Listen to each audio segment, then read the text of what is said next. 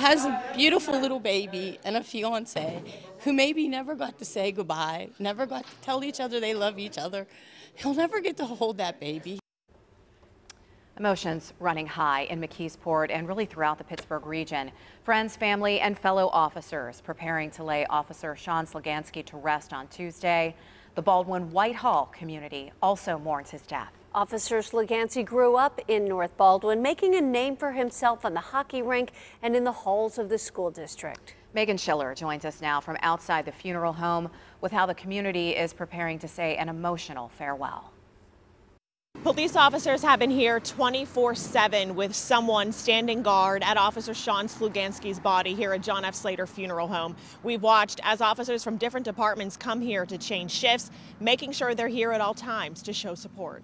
Sluganski leaves behind his mother, his fiancée, and the couple's young daughter, along with his 2 older sisters and his 2 beloved dogs, Sig and Knox.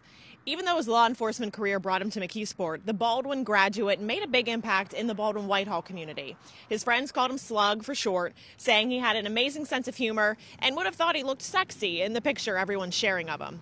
He loved being a police officer and loved his job, the happiest he's ever been, according to friends. Baldwin Superintendent Dr. Randall Lutz shared memories with me today of being first his neighbor in North Baldwin and then his middle school principal at Harrison. Sean was class of '09.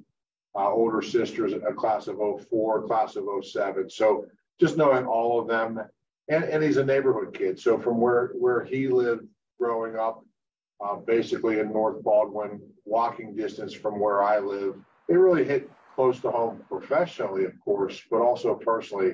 But he just, again, he's a neighborhood kid. I'm a North Baldwin kid all my life, and knowing that he was as well. And the City of McKeesport Police Department just uploaded this photo to its social media accounts, a darkened flag with a pronounced thin blue line.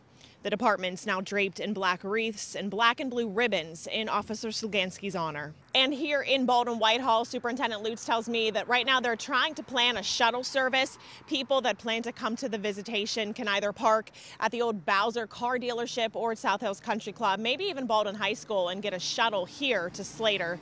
They also say right now they're trying to figure out what they're going to do with school on Monday and Tuesday. So they say expect details to come out from the district soon. Reporting tonight in Brentwood, Meghan Schiller, KDKA News.